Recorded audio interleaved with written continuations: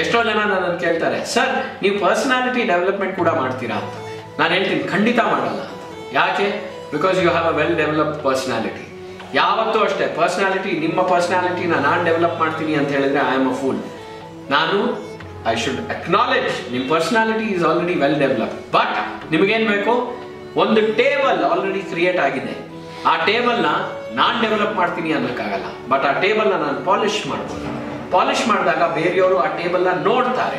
ಅದೇ ರೀತಿ your personality is well develop, but I can ರೀಡೆವಲಪ್ it, I can add polish to it. ಅದನ್ನೇ ನಾವು ಕ್ಲಾಸಸ್ನಲ್ಲಿ ಮಾಡ್ತೀವಿ. ನಿಮ್ಮ ಕಾನ್ಫಿಡೆನ್ಸ್ ಲೆವೆಲ್ ಇಂಪ್ರೂವ್ ಆಗಬೇಕು ಅಂದರೆ ನಿಮ್ಮ ಆಟಿಟ್ಯೂಡ್ ಚೇಂಜ್ ಆಗಬೇಕು. ನಿಮ್ಮ attitude develops only, your attitude develops only on how you think, how you look at others, how you look at yourself, how you perceive yourself. Adanna ನಾವು change ಮಾಡೇ ಮಾಡ್ತೀವಿ. Don't worry about it. ನಿಲ್ಸೋಣ ಒಂದು ನಿಮಿಷ. ಇವಾಗ ಆಟಿಟ್ಯೂಡ್ನ ನಾವು ಲ್ಯಾಂಗ್ವೇಜಲ್ಲಿ ಹೆಂಗೆ develop ಮಾಡ್ತೀವಿ ಒಂದು ಉದಾಹರಣೆ ಕೊಡ್ತೀನಿ. ಹೇಗೆ ಅಂದರೆ, ನಾನು ಬಂದು ಎಷ್ಟೋ ಜನ ನನ್ನ ಮುಂದೆ ಬಂದು ನಿಂತ್ಕೊಂಡಾಗ ನಾನು ಕೇಳ್ತೀನಿ, excuse me sir please tell me what is your salary ಅಂತ. ಅವಾಗ ಅವ್ರು ಏನಂತಾರೆ ಗೊತ್ತಾ? Sir my salary is 10,000 rupees, 6,000, 18,000, 15,000, 40,000, 50,000, 62,000 ಅಂತ. ಅಲ್ಲೇ ನಾನು ಅವ್ರಿಗೆ ಬೈತೀನಿ, this should be the last time you are talking like this ಅಂತ. ಇದೇ ಲಾಸ್ಟ್ ಟೈಮ್ ಈ ಥರ ನೀವು ಹೇಳಬೇಕು. ನೀವು you are not a blue collared ವರ್ಕ್ಸ್ಮೆನ್. ನೀವು ಕೈಯಿಂದ ಕೆಲಸ ಮಾಡ್ತಿಲ್ಲ, you are working with your head. Correct? So ಇನ್ಮೇಲಿಂದ what is your salary ಅಂತ ಕೇಳಿದ್ರೆ 10,000 ಅನ್ಬೇಡಿ, 1.2 ಅಂತ ಹೇಳಿ. 50,000 ಅಂತ ಹೇಳಬೇಡಿ. ಏನಂತ ಹೇಳ್ತೀರಾ? 6 lakhs per annum. ಆ ಥರ ಹೇಳಬೇಕು. ಗೊತ್ತಾಯ್ತಾ? ಪರ್ ಆ್ಯನಮ್ ಹೇಳಬೇಕು. ಯಾಕೆ ಅಂದರೆ ನೀವು ಮ್ಯಾಕ್ರೋ ಲೆವೆಲಲ್ಲಿ ಯೋಚನೆ ಮಾಡೋದಕ್ಕೆ ನನಗೆ ಸಾಧ್ಯ ಇದೆ ಅಂತ ಬೇರೆಯವರು ತೋರಿಸಿದ್ರೇನೆ you are in a managerial position. ನಿಮಗೆ ಅವರು ಗ್ರಾಸ್ ರೂಟ್ ಲೆವೆಲಲ್ಲಿ ಎಲ್ಲ ಸೊಲ್ಯೂಷನ್ಸ್ ಹುಡುಕಕ್ಕೆ ಹೇಳ್ತಾರೆ. ನಿಮ್ಮ preparation should be in the grass root level, but the ideology should be in the macro level. ಆ ಮ್ಯಾಕ್ರೋ ಲೆವೆಲ್ ಥಾಟ್ನ ಹೆಂಗೆ ಅಪ್ಲೈ ಮಾಡೋದು? ಅದು ನಿಮ್ಮ ಆಟಿಟ್ಯೂಡ್ನ ಚೇಂಜ್ ಮಾಡುತ್ತೆ. ಅದನ್ನು ನಾವು ತೋರಿಸ್ಕೊಡ್ತೀವಿ. ಸರಿಯಾ?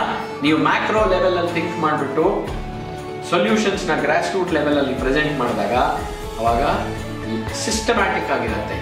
ಮ್ಯಾಕ್ರೋ ಥಾಟ್ಗೆ ಮೈಕ್ರೋ ಅಪ್ಲಿಕೇಶನ್ಗೆ ತುಂಬ ಮ್ಯಾಚ್ ಆಗುತ್ತೆ. ಸೊ ಈ ರೀತಿ ನಾವು ನಿಮಗೆ ಹೆಲ್ಪ್ ಮಾಡ್ತೀವಿ.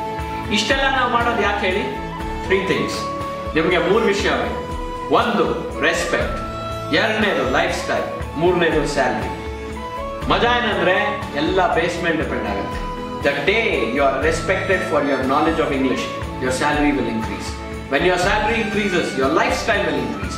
When your lifestyle increases, automatically the respect which people give you will increase. But maja enali, your potential should be clear to you. Idu nanna potential anta neevu mark madkobeku. Bari English bandre idu nimage gottu. Many more doors open, many more avenues open. ಈಗಾಗಲೇ ನೀವು ಸಾಕಷ್ಟು ಆಪರ್ಚುನಿಟೀಸ್ನ ಕಳ್ಕೊಂಡಿರೋದ್ರಿಂದ ನೀವು ಈ ಪೊಸಿಷನ್ನಲ್ಲಿದ್ದೀರಾ. ಆದರೆ frank ಆಗಿ ಹೇಳ್ತೀನಿ, 10 ವರ್ಷದಿಂದ ನೀವು ಹೇಗಿದ್ರಿ, ಇವಾಗ ಎಲ್ಲಿದ್ದೀರಾ?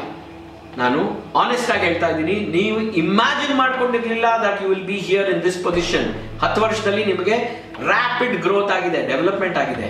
ಬಟ್ ಮಜಾ ಏನು ಹೇಳಿ, ಈ development has happened in spite of your lack of knowledge of English. ಈಗ ನಿಮಗೆ ಇಂಗ್ಲಿಷ್ ಇಸ್ ನಾಟ್ ಸ್ಟೈಲಿಶ್. ಯಾರೋ ನನಗೆ ಬಂದು ಕೇಳಿದ್ರು, ಏನಯ್ಯ ಇಂಗ್ಲೀಷ್ ಕಲಿಯೋದು ಫ್ಯಾಷನ್ ಆಗ್ಬಿಟ್ಟಿದೆ ಅಲ್ಲ ಅಂತ. ನಾ ಹೇಳಿದೆ, ಫ್ಯಾಷನ್ ಅಲ್ಲ, ಇಟ್ಸ್ ಎ ನೆಸೆಸಿಟಿ ಅಂತ. ಈಗಿನ ಕಾಲದಲ್ಲಿ ಪರ್ಚೇಸಿಂಗ್ ಪವರ್, ಕನ್ನಡಿಗರಾಗಲಿ ಯಾರೇ ಆಗಲಿ, ಅವ್ರಿಗೆ ಸಿಗೋದು ಪರ್ಚೇಸಿಂಗ್ ಪವರ್ ಯಾವಾಗ ಹೇಳಿ? When we stand in global standards and show them that we are worthy. ನಾವು ಗ್ಲೋಬಲ್ ಸ್ಟ್ಯಾಂಡರ್ಡ್ಸಲ್ಲಿ ನಿಂತ್ಕೊಂಡು, ಹೌದು ಬೇರೆಯವ್ರ ಜೊತೆ ನಾನು ಕಂಪೀಟ್ ಮಾಡಿಬಿಟ್ಟು ವರ್ಲ್ಡ್ ಸ್ಟ್ಯಾಂಡರ್ಡ್ಸಲ್ಲಿ ನಾನು ಒಳ್ಳೆ ರೀತಿಯಲ್ಲಿ ನಿಮಗೆ ಕೆಲಸ ಮಾಡೋಕ್ಕೆ ರೆಡಿ ಇದ್ದೀನಿ. Yes please tell me what you want. ಅಷ್ಟೇ ನಿಮಗೆ ಬೇಕಾಗಿರೋದು. Little bit of English. ನಿಮ್ಮ ಕೆಲಸದಲ್ಲಿ ನೀವು ಇಂಗ್ಲಿಷ್ನ ಧೈರ್ಯವಾಗಿ ಯೂಸ್ ಮಾಡಿ. ನಾವಾಗಲೇ ಹೇಳಿದ್ನಲ್ಲ, ಗೊತ್ತಿರೋ ಇಂಗ್ಲಿಷ್ನ ಸಖತ್ತಾಗಿ ಮಾತಾಡಿ. ಇವತ್ತಿಂದ ನಿಮ್ಮ ಸ್ಯಾಲ್ರಿ ಜಾಸ್ತಿ ಆಗೋ ಚಾನ್ಸಸ್ ಇದೆ. ಅದೇ ನೀವು ಎಷ್ಟೇ ಇಂಗ್ಲಿಷ್ ಕಲ್ತ್ಕೊಂಡ್ರು ನೀವು ಮೇಲ್ ಹೋಗ್ತೀರಾ ಅನ್ನೋ ಗ್ಯಾರಂಟಿ ಇಲ್ಲ. ಯಾಕೆಂದ್ರೆ ನಮ್ಮಲ್ಲಿ 2 ಥರ ಸ್ಟೂಡೆಂಟ್ಸ್ ಬರ್ತಾರೆ. ಒಬ್ರು ಅಕಾಡೆಮಿಕಲಿ ಪರ್ಫೆಕ್ಟ್ ಇರ್ತಾರೆ, ಬಟ್ ಬಾಯ್ ತೆಗಿಯಲ್ಲ. ಇನ್ನೊಬ್ರು ಏನೂ ಗೊತ್ತಿರಲ್ಲ, ಧೈರ್ಯವಾಗಿ ಮಾತಾಡ್ತಾರೆ. ಮಜಾ ಏನಂದ್ರೆ, ಏನೂ ಗೊತ್ತಿರಲ್ಲ ಧೈರ್ಯವಾಗಿ ಮಾತಾಡೋರು ಬೇಗ ಕಲ್ತ್ಬಿಟ್ಟು ಮುಂದಕ್ಕೆ ಹೋಗ್ತಾರೆ. ಆದ್ರೆ ಅಕಾಡೆಮಿಕಲ್ಲಿ ಪರ್ಫೆಕ್ಟ್ ಇರ್ತಾರಲ್ಲ, ಅವ್ರಿಗೆ ನಾವು ಆಟಿಟ್ಯೂಡ್ ಚೇಂಜ್ ಮಾಡ್ತಾ ಇದ್ರೆ ಅವ್ರು ಯಾವತ್ತೂ ಮುಂದಕ್ಕೆ ಬರೋಕ್ಕಾಗಲ್ಲ. ಸೊ ನಾನು ರಿಕ್ವೆಸ್ಟ್ ಮಾಡೋದೇನು ಹೇಳಿ ನಿಮಗೆ, ನಿಮ್ಮ ಲೈಫ್ ಸ್ಟೈಲ್, ನಿಮ್ಮ ಆಟಿಟ್ಯೂಡ್, ನಿಮ್ಮ ಸ್ಯಾಲರಿ, ನಿಮ್ಗೆ ಸಿಗೋ ರೆಸ್ಪೆಕ್ಟ್ ಎಲ್ಲದನ್ನು ಇಂಗ್ಲಿಷ್ನಿಂದ ಚೇಂಜ್ ಮಾಡಿ. ಸಾಧ್ಯತೆ ಇದೆ. ನಿಮ್ಮ ಪರ್ಚೇಸಿಂಗ್ ಪವರ್ ಇನ್ಕ್ರೀಸ್ ಮಾಡ್ಕೊಳ್ಳಿ. ಹೇಗೆ? ಕಮ್ ಟು ಆ ಕ್ಲಾಸಸ್. ನಾನು ಯಾಕೆ ನಿಮಗೆ ಕ್ಲಾಸಸ್ಗೆ ಬರಕ್ಕೆ ಹೇಳ್ತೀನಿ ಅಂದರೆ, ಇದನ್ನ ನಿಮ್ಮ ಪಾಡಿಗೆ ನೀವೇ ಮಾಡ್ಬೋದು, ಯಾವ ಟೀಚರು ಬೇಡ. ಬಟ್ ನೀವು ಕ್ಲಾಸಸ್ಗೆ ಬಂದಾಗ ಮೆಥಡಲ್ಲಿ ಬೇಗ ನಿಮಗೆ ತೋರಿಸ್ಕೊಡ್ತೀವಿ. Even if you spend a few thousands, even if you spend 10,000, 20,000, 30,000, 40,000, what am I looking at? ನಾನು ಏನು ನೋಡ್ತಾ ಇದ್ದೀನಿ? I am not looking at 40,000 rupees. I am looking at the fact that ನೀವು within the next 1 year, sir ಇವತ್ತು ನನಗೆ 10,000 salary ಇದೆ ಅಂದರೆ next 1.5 years ಅಲ್ಲಿ ನೀವು ನಂಗೆ ಹೇಳ್ಬೇಕು, ಸರ್ ನಿಮ್ಮ ಕ್ಲಾಸಸ್ಗೆ ಸೇರ್ಕೊಂಡ್ವಿ, 2 ತಿಂಗಳಲ್ಲಿ ನನಗೆ ಕಾನ್ಫಿಡೆನ್ಸ್ ಬಂತು, ನಾವು ಐ ಆಮ್ ಅರ್ನಿಂಗ್ 25,000 ಸ್ಯಾಲ್ರಿ ಅಂತ ನೀವು ಹೇಳಬೇಕು. ಅದು ಕಷ್ಟ ಏನಿಲ್ಲ. ನಮ್ಮಲ್ಲಿ ಸಾವಿರಾರು ಜನ ಬಂದು ಇಂಗ್ಲಿಷ್ ಕಲಿತು ಕನ್ನಡ ಟೀಚರ್ಸ್, ಇಂಗ್ಲಿಷ್ ಟೀಚರ್ಸ್ ಆಗಿದ್ದಾರೆ. ಕನ್ನಡದಲ್ಲಿ ಕೆಲಸ ಮಾಡ್ತಿದ್ದವರು ಅದೇ ಕೆಲಸನ ಬಿಟ್ಟು ಅದೇ ಕೆಲಸನ ಅವರು ಇಂಗ್ಲಿಷ್ನಲ್ಲಿ ಬೇರೆ ಕಂಪನಿಗೆ, ಮಲ್ಟಿನ್ಯಾಷನಲ್ ಕಾರ್ಪೊರೇಷನ್ಗೆ ಹೋಗಿ 4 ಸಂಪಾದನೆ ಮಾಡ್ತಿದ್ದಾರೆ. ಎಷ್ಟೋ ಜನ ಹಸ್ಬೆಂಡ್ಸ್ ನನಗೆ ಬಂದು ಹೇಳಿದ್ದಾರೆ, ಸರ್ ನೀವು ಇಂಗ್ಲಿಷ್ ಕ್ಲಾಸ್ಗೆ ನನ್ನ ಹೆಂಡತಿನ ಟ್ರೈನ್ ಮಾಡಿ ನನಗೊಂದು ಲಾಟ್ರಿ ಕೊಟ್ಟಿದ್ದೀರಾ. ಹೇಗೆ ಅಂದರೆ, ಮುಂಚೆ ಅವರು 3,500 ಸಂಪಾದನೆ ಮಾಡ್ತಿದ್ರು, ಈಗ 40,000 ಸಂಪಾದನೆ ಮಾಡ್ತಾ ಇದ್ದಾರೆ. ಹೇಗೆ ಹೇಳಿ?